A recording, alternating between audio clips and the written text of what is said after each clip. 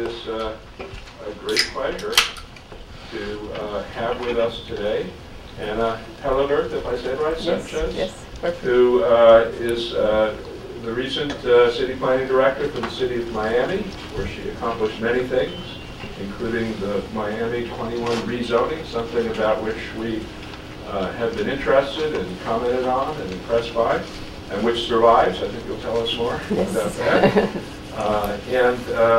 You know, I think something I didn't know, that she was named the top public official of the year by Governing Magazine, which I think is a terrific honor. She is now a Loeb Fellow at Harvard University, and she's going to speak to us about Miami. So, Ana, please. Thank you. I have had the pleasure of being part of something that happened in Miami, which was big. In Miami, I remember 5 years ago when I sat with the then Mayor Manny Diaz in his office, and we were talking about planning, and we were talking about everything that wasn't really working in our city. And it was one of those moments where we both talked and over a slide projector kind of going the good and the bad and what is it that we need to do. And we talked about walkability, we talked about open space, we talked about transit, we talked about how do we make a better city for everyone, not just for the few, but for everyone that would be detached from politics, or that it could be a code that everyone, and it could survive the time. At that moment, looking back at it, I think without realizing it, that was a defining moment. That was a moment that we were making history, a moment where we were part of something bigger, that it was how are we gonna take the challenge and making Miami overhaul a whole zoning code that we had in a moment, as you see in a few slides, where Miami was seeing an unprecedented growth. It was that leadership, which when the stars align and we have them all together, where we say you have the desire to make something good and you have the opportunity of doing so and you take it. And for that I am grateful as a planner that I was able to fulfill that dream. Miami. And we've had a Euclidean code for such a long time. I think our first code was in the 20s. And after that, we had just fixed it and fixed it and fixed it, and it really never, nothing ever was fully done. It was just a patchwork that we were fixing a problem here, fixing a problem there. When we were, everything had a name because everyone had come and everyone wanted to fix their neighborhood, but it was never a wholesome, comprehensive review of what is it that we were doing. So this is why it was so critical that we were doing this for Miami, that we were saying, instead of having particular neighborhoods come over and ask us to fix it for them because they didn't want it to have it, it was an opportunity of being able to say, let's do it for everyone, even for those who are not asking. So this is Miami skyline. In 10 years, from 2004 to 2010, this is the growth we have seen. And this is important because it's in the midst of us doing the overhaul of the code. We saw 75,000 residential units, 6,000 hotel rooms, 8 million square feet of office space, 7 million square feet of retail, and over 300 large-scale projects. We had 4 master plans going. We had the Parks Master Plan, and we had Virginia Key Master Plan, we had a Coconut Grove Master Plan, and we had Miami 21. So we had a heavy, great 8 years of planning for the city. So what is Miami 21? Miami 21, it stands for the 21st century. It's an overhaul of the zoning regulations, the former overhaul of what we had on the zoning. We want to encourage pedestrian and transit-friendly development. We want to use a form-based code, one that would emphasize the form, as I was explaining before, not an Euclidean code. And we wanted a code that applies smart growth principles, that would concentrate on a greater mix of housing, commercial, and retail. Why Miami 21? The former zoning regulations, as I was explaining, was a patchwork. It was problems been trying to fix but never looked overall comprehensively. It was always just for particular neighborhoods. We wanted clear and specific guidelines. We always find that developers come to us and say, you know, we don't really have an issue with you asking us, you meaning the government asking us to do some things. We just need to be clear as to what it is that you're asking. An efficient permitting process. Just to see what the permitting process in Miami was, it was a joke. It looked like, you know, there were so many arrows that you really need a roadmap to know what is it that you needed to do. And it would take forever, which obviously represented money. And we wanted a stable environment, something where people felt that they could invest, that government was friendly, and that we were promoting Miami. The principles, smart growth, new urbanism, I think, and I always say this, I won't read them all, but I'm sure just looking at them that everyone around this room will agree that this is everything everyone wants for a community, the sense of place, mixed-use community, to be able to provide a range of housing opportunities, to create a walkable neighborhood, to preserve the open space, historical resources, and make development decisions more predictable. What we had before was, like I was mentioning to you, the Euclidean zoning that has given us its sprawl, separation of uses, not walkability, and an auto-dependent community. We are trying to get out of that in Miami. And excess of parking. Clearly, you would walk downtown, you would walk any neighborhood, and there was not that environment that everyone longs, or everyone, when they come to Boston or they come to San Francisco or they go to New York, they like it. We wanted the same things, and this zoning code we had was not giving us that. This is an example on this photograph that I show, is to show you what the problem was. This is in a commercial corridor. Right behind it, you have a single family home.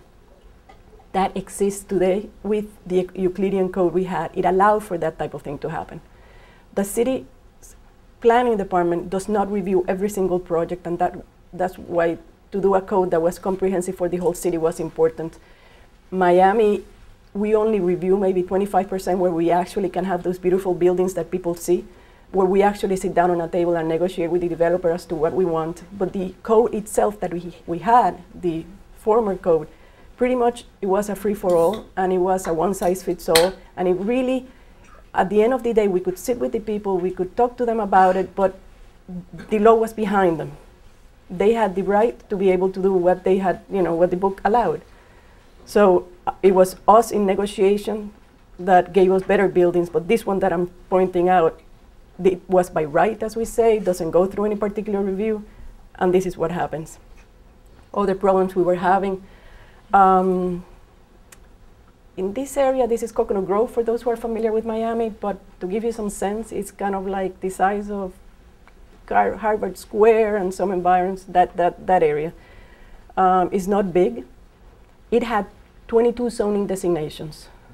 And those are, it had, in addition to the base map, that is the land use, then you had special district overlays, which is the ones I was referring. Every single person that wanted to change something in their particular neighborhood would come to the city council and say, could you do some guidelines for us? Could you do this? Could you do that? In addition to that, then we had the NCD overlays, which was the conservation. Well, some people wanted other things. So all of a sudden, in one small area, we had 22 zoning designations. Clearly, that's why you needed an attorney to be able to get you through the process of the permitting process. This is the map in Coconut Grove. This is how many zoning designations you have. Why was that a problem? In addition that it was creating great job opportunities for the land use attorneys, the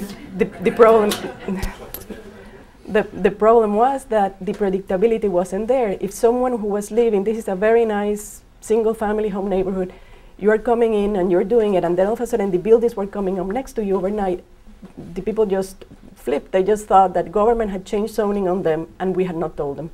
And it was just that they didn't know exactly what was supposed to happen next door.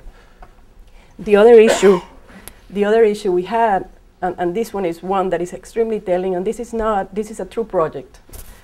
The way the zoning had it was, and this was, I'll go back 25 years ago, Miami wanted to create incentives for development. So they relaxed a lot of the rules, encouraged development, and this was one of them. They said, you know, what you find on the only net lot area, that would be, as major municipalities have it, you just calculate your FAR, what you can build based on your net lot area. Well, Miami was trying to be a little more friendly and said, will you be able to go to the, go into the middle of the street and calculate that as your net lot area? That's where you get the second one.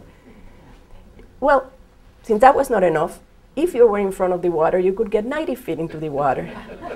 and like that you proceed. Then you had, in addition to that, you had bonuses. Bonuses that the PUD, the Plan Unit Development, was something that should never have been on high density. It was meant to be on duplexes and low density. It was meant for low density residential. Somehow we made it to this one, so now you could get 20% additional FAR. And that was just in the asking. The city wasn't getting anything. And finally, the affordable housing, which it was a fixed number, not that much. So by the time the city got enough money to do anything, the time had passed. So this is kind of the growth. And like I said, this is a true project. It was built. And the problem is that next to it, and go back to the other slide I showed you, you have single-family neighborhoods. What we were trying to do with the form-based code, like sure many of you know in this room, we wanted to create mixed-use activities instead of segregated uses. We wanted to promote walkability in Miami. That's extremely important to us. And we wanted to promote transit. The goals of Miami were conservation and development, which appear to be contradicting, but Miami is friendly on the development side. We like it. But we need to conserve the neighborhoods because that's really the livelihood of what we have. We have very, very, very nice neighborhoods. And they are very, very close to our commercial corridor. So how can they coexist? And that was what probably took us 5 years to make sure that those goals, we would be able to respond not only to the development, but it was the right development. There was an analysis done. Miami has many neighborhoods. Miami is made of, this is not a code that you can just apply as we did, because we have a built city. We had to work, we have a Hispanic population, we have a Haitian population, we have an African American population. We all had to go out to the neighborhoods, find out exactly what it is that they wanted, what is it that they needed, what are their expectations. We consider, because we're trying to promote transit, what areas where growth was already happening. We were trying to encourage the transit-oriented developments. Where was the location where they should be within the neighborhood? This code also addresses the public realm, which the older code does not. So what kind of streets did we want it? There was a heavy analysis done, and this is just one slide to show, a little bit of what happened. It was key for us to be able to translate how much development capacity someone had in their property versus what we were going to give them now. We were going to change the way the rules were, so we need to be very careful that whatever property owner felt that they had, they were going to get something equivalent. We were repackaging the goods, and that's what we would say to them, because now it's a form-based code, but we needed to respect the rights they had and be able to adjust to the context of the neighborhood. So there was a lot of numbering. There was an analysis on parking, for example. Miami's parking does not count towards the FAR. In this code, it does. So we needed to include that number as part of it.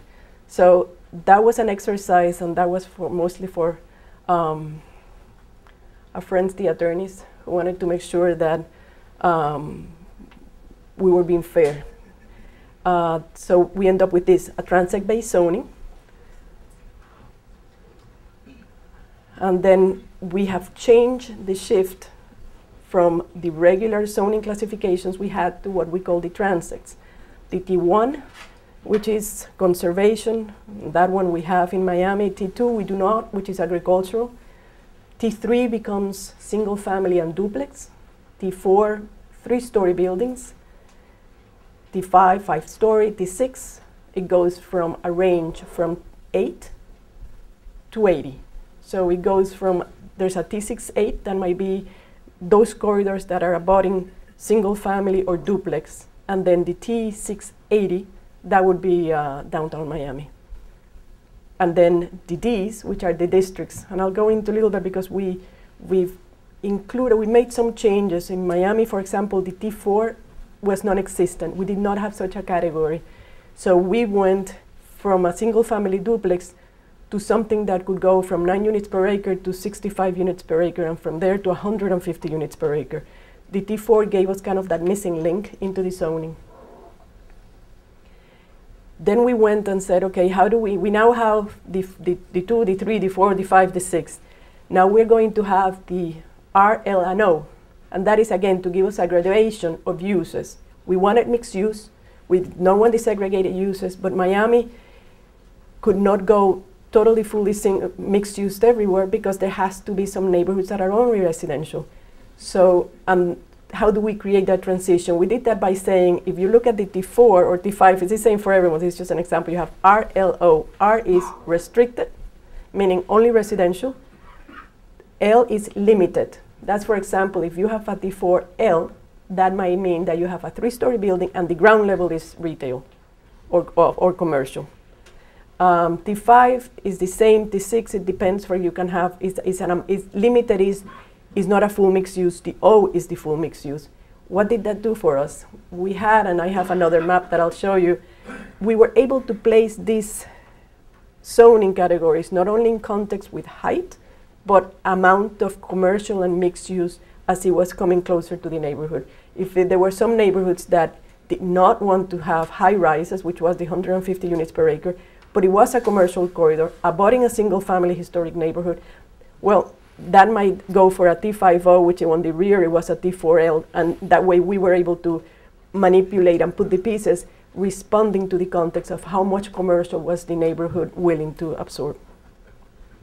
This is the map, and that one, it's looks like a quilt, but it was able to allow us, if you look, and I don't have another map of what it used to be, we combed the city, the consultants and the planning department staff. We went out and checked every single neighborhood, every single property, and we said what it is that people want. There's some areas, for example, where the purple is, that used to be all industrial. Well, that's really wasn't happening like that. Well, on the light purple, we introduced a new category, which is one that we call D1, which it's work-live. It was already happening illegally. It's an area that it's booming. There's a lot of businesses going, but the industrial classification does not allow for residential. So what we did is we created a new category that allows for residential within the industrial for work-live. But it's not a no mixed use. That's just because we want to promote the work-live. That happened in that area, which was it's mostly hard, working people, stores, retail, mostly from Hispanic origins. But the same, it also helped us. There's another one that for the artist, also in an area called Wynwood, that if you see on the far right, also help us. So in those things, we were able to, because we were able to do the form-based code, because we were able to work with the how much of what can we put in, allowed us to really respond to the context of the neighborhood in the city of Miami. That before, like I said, it was if you had commercial, it was one commercial was for all of them. C1 was restricted commercial, 150 units per acre, and that's pretty much it. The form-based code allows us to work with the form, responding to the context and the amount of the use. The new categories we have created in the code that we didn't have before, it was the T3L. That's a granny flat. Again, only the historic properties in Miami had it, in some neighborhoods, because they had the papers that went back in the 20s. But clearly there is a need, not only for more affordable housing. It allows us to provide for that ability to have it, and it also allowed us for, in the inner city, people, they're getting older, and it's a way of them to be able to stay in their houses, but rent, and do it illegally. The T3L, we did ask every single neighborhood, do you want it? The neighborhoods were the ones that needed to come through and say yes or no. If not, it would remain as just straight single-family home. The T4, like I said, that's the transition between the low and the high density. And that one came, it was kind of the missing link in our language, and we were able to use it, and that is a great one because it can be mixed use, it can be residential, but it's 3 stories. And the D1, which is the one that allows for work live, it's 36 units only residential, and that one was an interesting, we started with 18 units per acre, and then the developers who were working with this type of category, they said, in order for us to do it, we need more. So there was a back and forth, and we said, okay, we'll do 36. If this needs to change, we'll do it. But at this moment, it's 36. But it was people that were that had developed in New York, in Soho. They had worked on it. They said, if it's too little, it doesn't work. It has to be a little more than that. So that one is one that it was a lot of discussion with. We wanted to have less. And we settled for a little more, hoping that it actually would trigger the type of activities that we're looking for. The development capacity, the way that is calculated, unlike the other image that you saw as the building grew, it's easy. So you have a T68, the FAR is 5, just multiply it, and that's it. That's what you have. You don't have to be looking in every single article to find out if there's a little bonus that you're getting here or there. It's pretty much, you just multiply it by your net lot area. I put a few samples of the 4, the 5. The regulations are straightforward. If any one of you goes into the miami21.org, basically say this is at the 4. What you have on the left is just the uses. It's easy. You look at the 4 and say you are at T4L, and anything that has an R is by right. If it has a W, it's an administrative process, but pretty much in one page you can see what uses you can and cannot do. If it's blank, you cannot do it. And which in Miami before, I say it lightly, but in Miami before it was up to the administrator to see, well, exactly what it meant. So for us was important to say, if it's here, it's here. If it's not, it cannot get done. And then it has what is on the building placement. Again, it says what's the lot area, the building setback, and that sort of thing. And then the images below, it was just to give people an idea of in scale. It's not style, it's the scale. Same would be for T5, and same would be for T68. And like you see, on the T68, but like I said, it goes to 80. But again, what it tries to convey is an easy process, it's in one page. And these are the things we were trying to avoid on the image. On what you have above are existing projects, and what is below is the images as to if we were able to say, put the T4s as we did in the zoning maps to create that transition that today does not exist. Face of the building, this is, as you see, is existing. Things like that were in the code, where garages were allowed to be fronting on a major thoroughfare. This is Biscayne Boulevard. This is what we call the signature statement. It's in front of the water, and this is a garage. The building on the right-hand side, basically that's when we said, you have to have a liner. You have to have habitable space. We didn't say what habitable space. It just had to be habitable space. And also retail.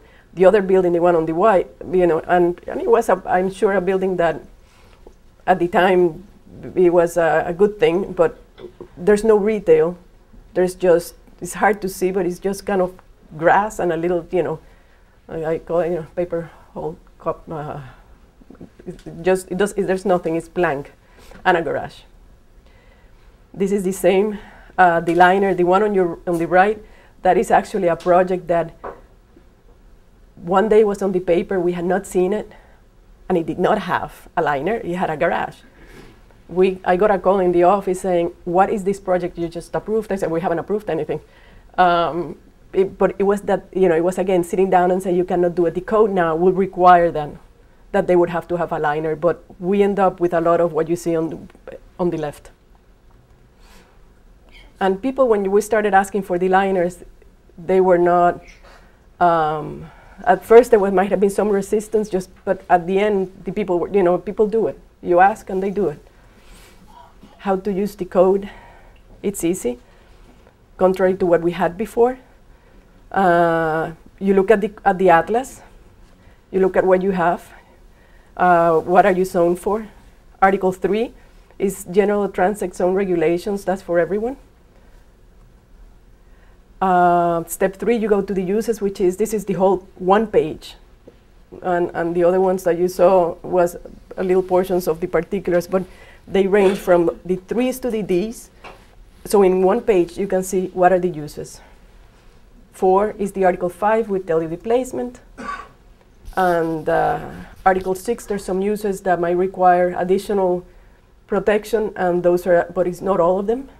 And finally, the process itself, the permit, what you see on your left-hand side is how we would wish these projects to be, is by right. If you follow the code, there's no public hearing. You just do it. And we had a project before I came to the Law Fellowship. It's a high-rise Banco Santander. It's done by the firm of Competers & Fox, high-rise, Brickell Avenue, no public hearing. They just follow the code. And to us, it's a win-win because we get the projects with the elements that we are endorsing. And for them, it's a good thing because they follow the code and there's no public hearing process. So they should come in and out and get a building permit. And these are things, these are images of what the code is trying to do, the transformation of the blank walls, urban infill redevelopment, turning development outward. Our zoning before used to, in an office zoning category, you could not have retail facing the street. It had to be inward. Building communities.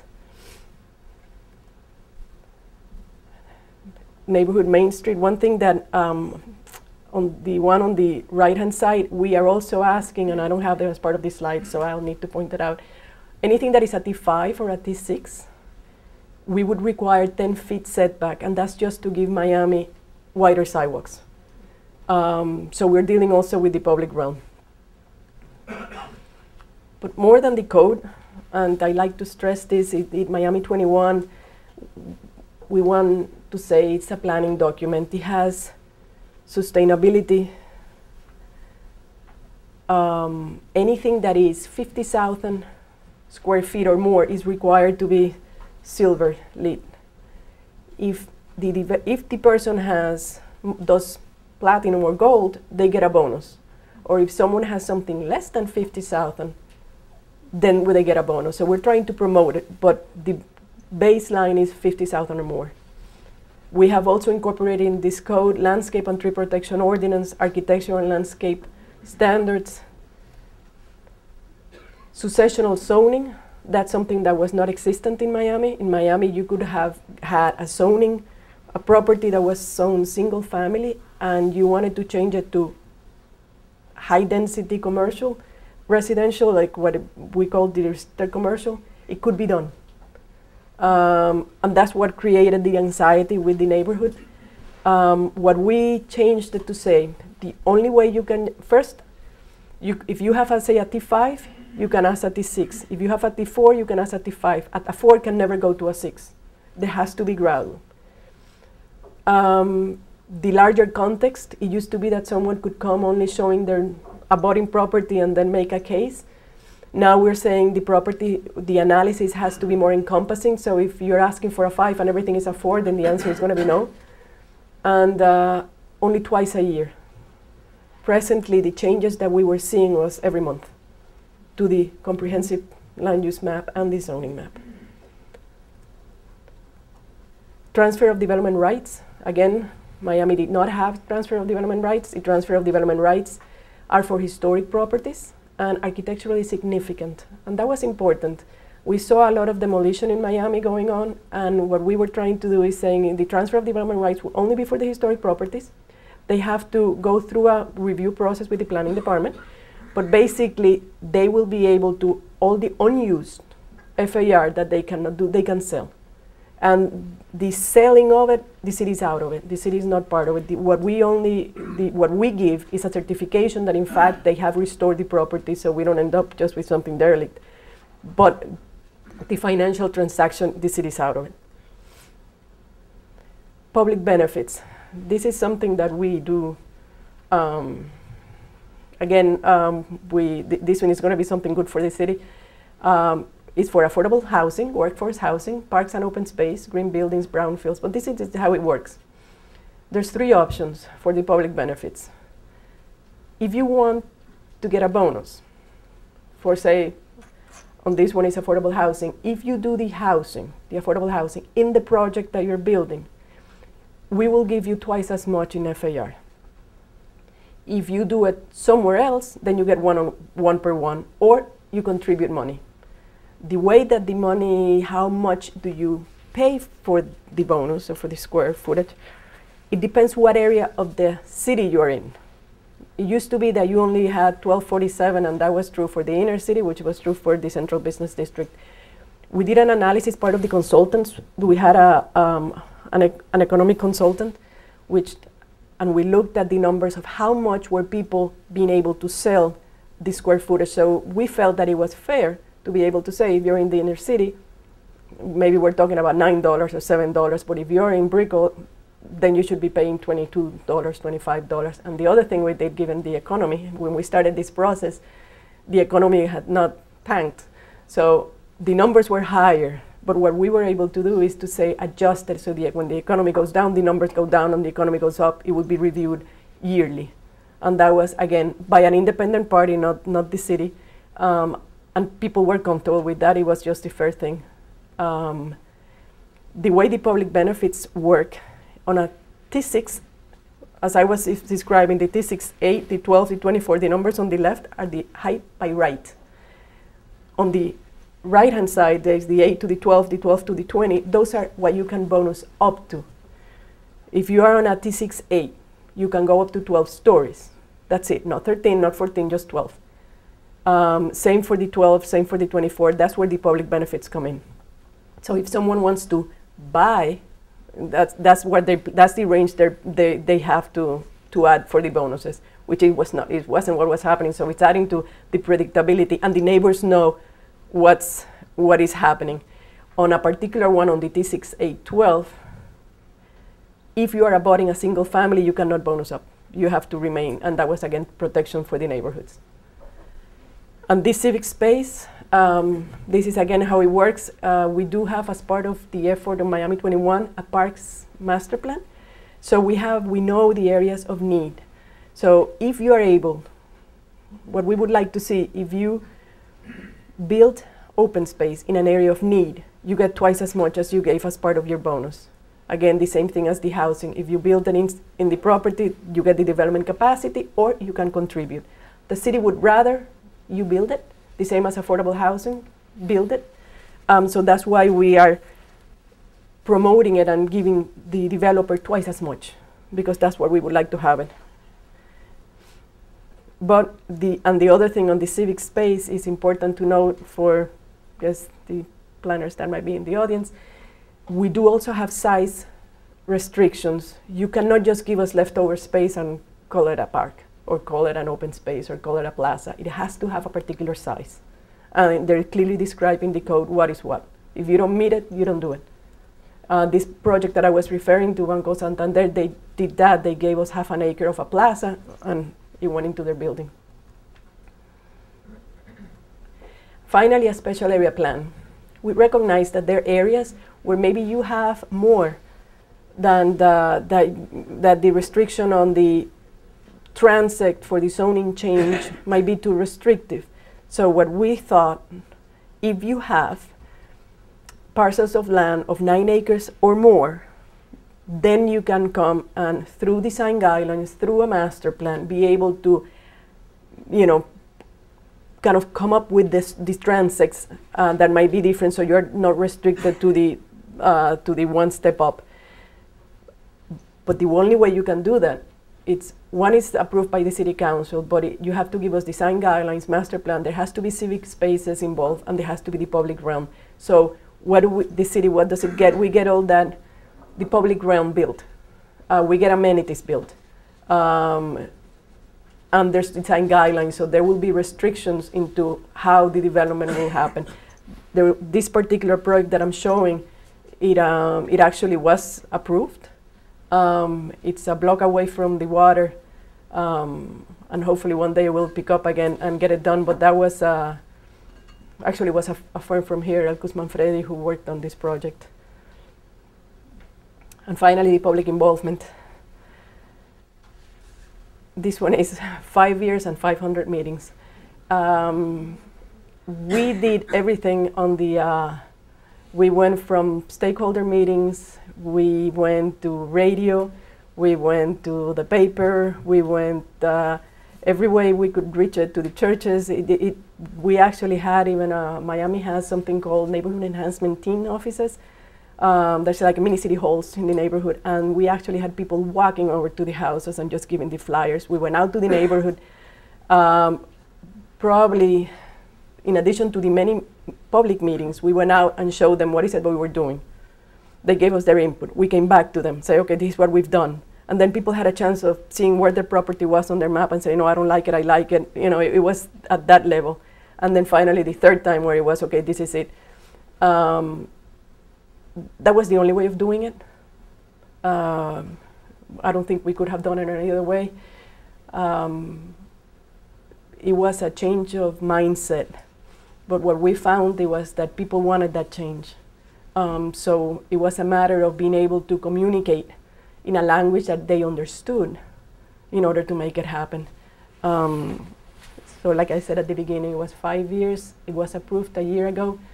I would say the importance of lessons learned. One, the importance of political leadership and public participation. I don't think with either it would have been difficult. I would like to say that, you know, if it would not have been 5, it would have been 10. We would not have let it go. But the public participation was important. There was a lot of, at times we even had to put the code and red line where the changes had been done and give it out to the public, just so they had seen where the changes were, that they in fact had an impact, and we were just not, you know, listening to them but not doing anything. And finally, so if there's any questions.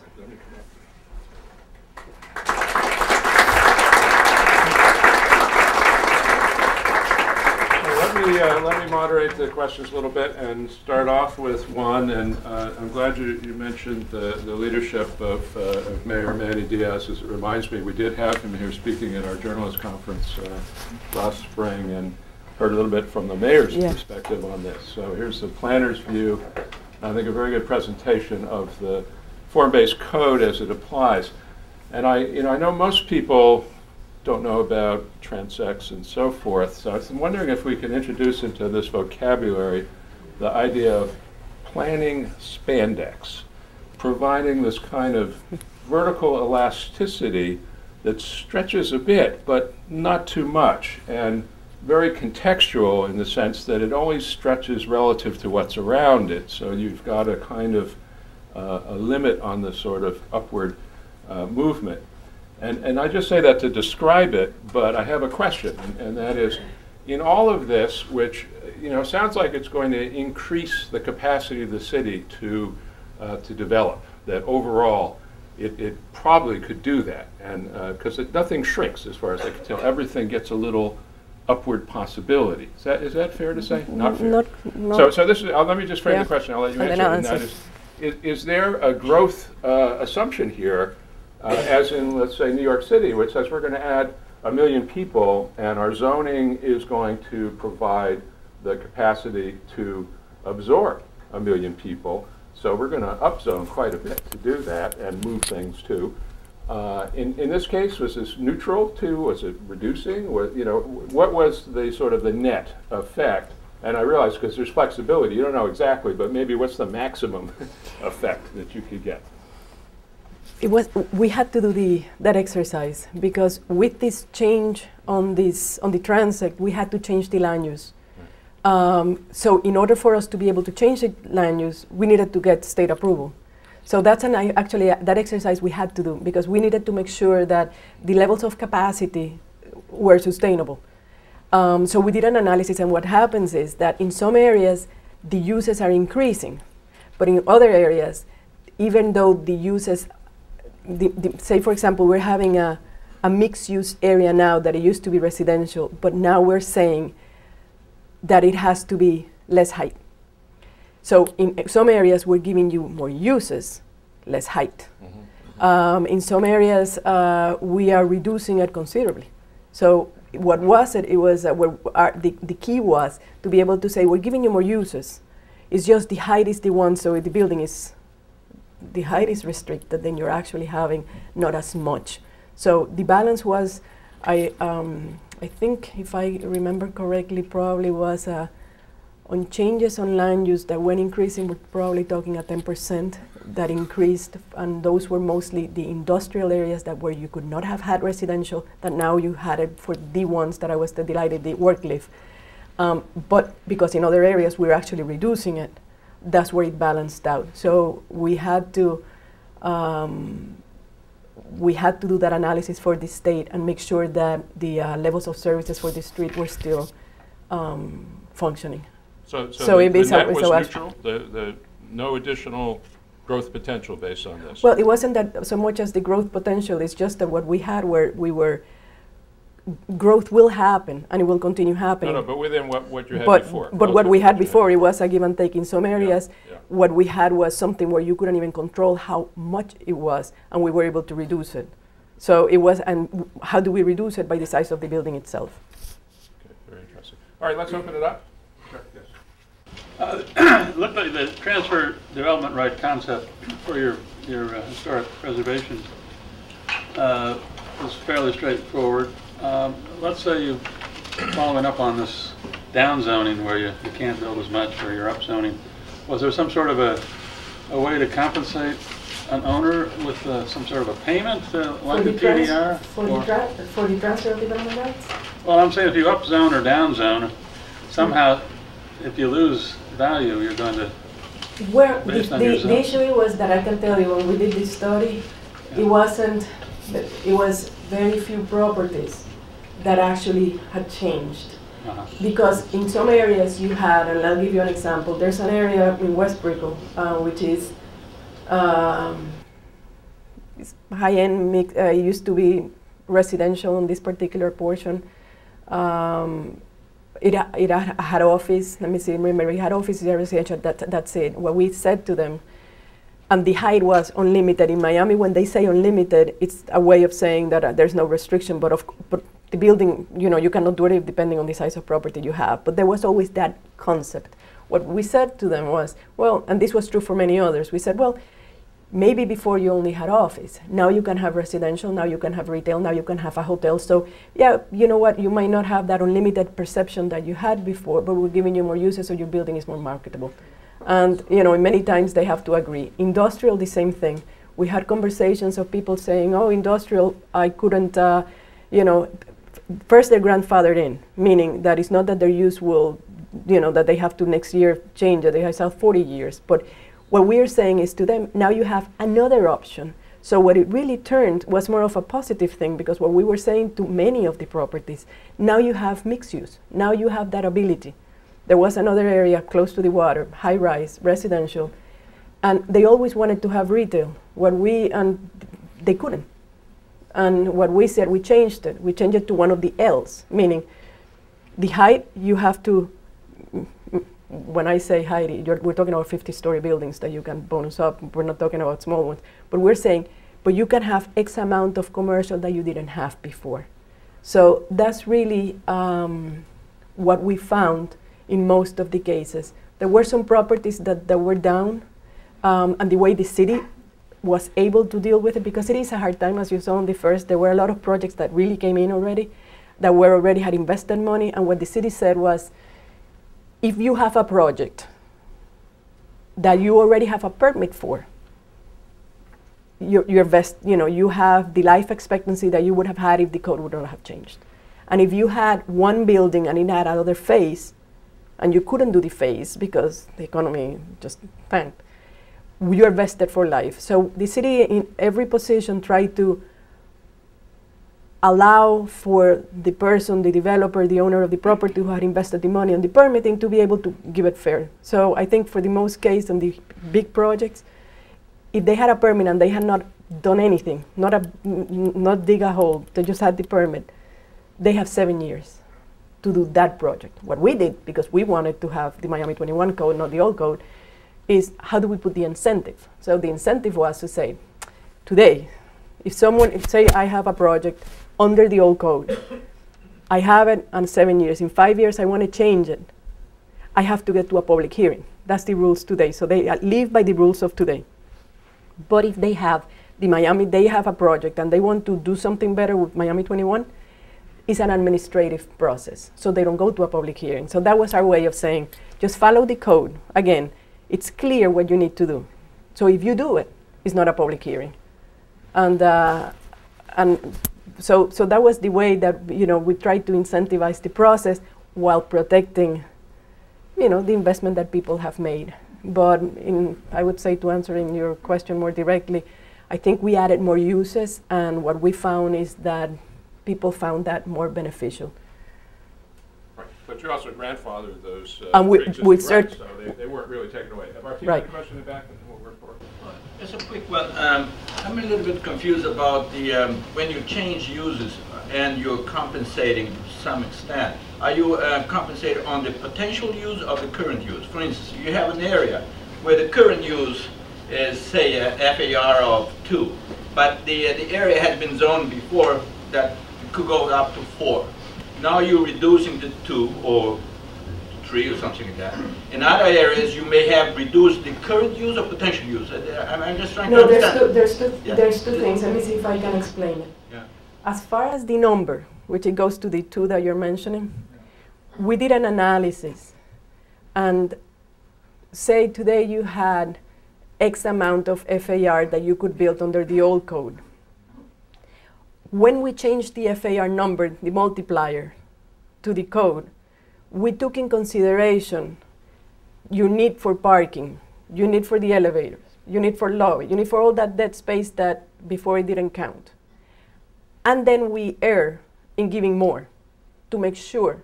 And there was an analysis done on all properties, on the mid-block, on the corner, everywhere and probably I would say a lot of them benefited.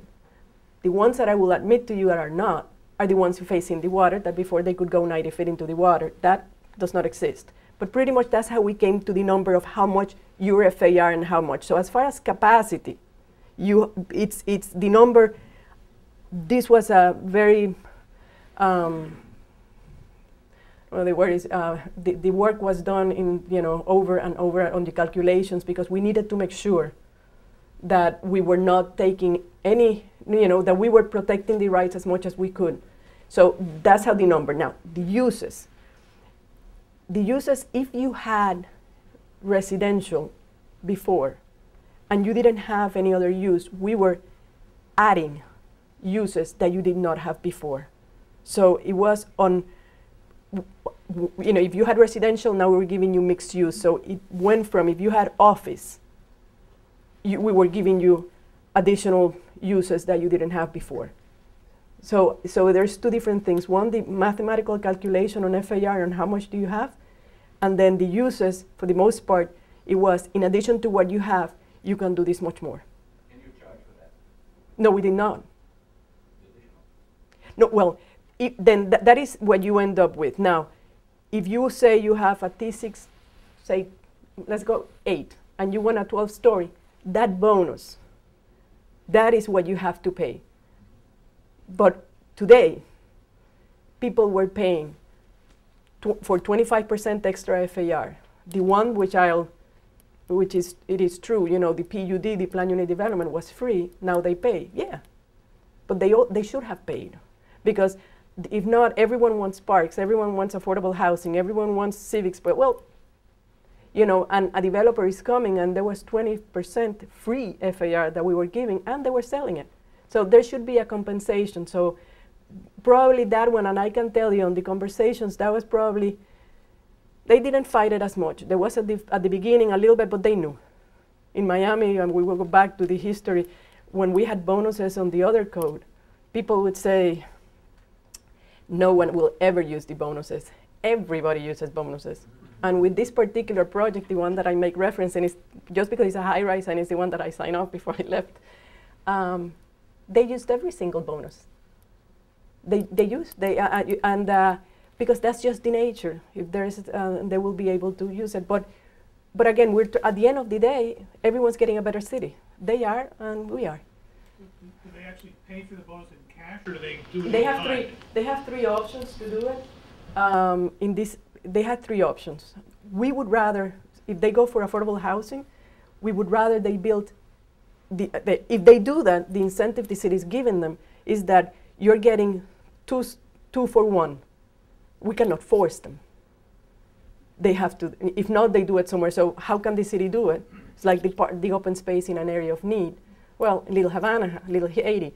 Well, we would rather someone build that there, so we cannot force you, but we can give you money, meaning you can get twice as much, and you don't have to pay. So the payment was really the third alternative. We would rather people build it. It's more efficient, and it's better. But the option exists that if they don't want to do it, they can contribute to the fund. Okay, right here, sir. First of all, congratulations for Thank you. accomplishing this. Not too many cities have accomplished such a comprehensive change like this. I have a question about the economic cycles. This was obviously put together during boom times, and I assume, and I think you've said a lot of your calculations were based on what owners and developers said would work financially.